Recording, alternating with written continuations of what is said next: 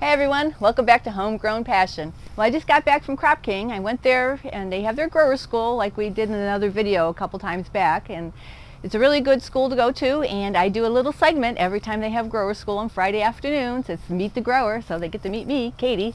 So I went there, and as I was talking to Nate, he had mentioned in the one video we did about the strawberries that they have going there, their trial one, that they have that truss tape going along, and he misspoke about how the strawberries are supposed to be over the tape or under the tape. So he did a correction, so I'm going to go ahead and cut to Nathan. He'll explain how it's supposed to work the correct way. So Nathan Donnelly here with CropKing. A few weeks ago we went through and we put a video out talking about our new experimental strawberry system.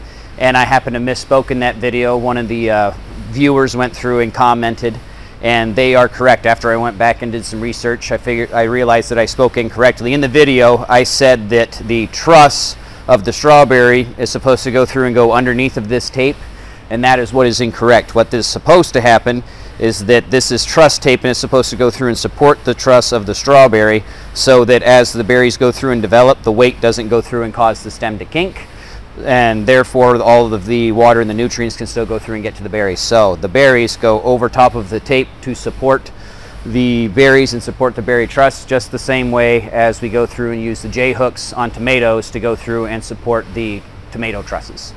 So, but instead of the individual J hook on each single strawberry truss that you've got, all are going through and supported on this tape.